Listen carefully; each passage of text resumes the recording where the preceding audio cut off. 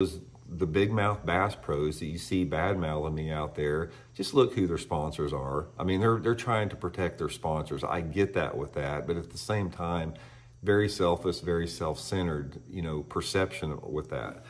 So I think from that standpoint there that everybody sort of has to reevaluate what it means to them and what the point of it is. Because here's my message, and one of the messages I'm going to give in this video to MLF and Bassmaster.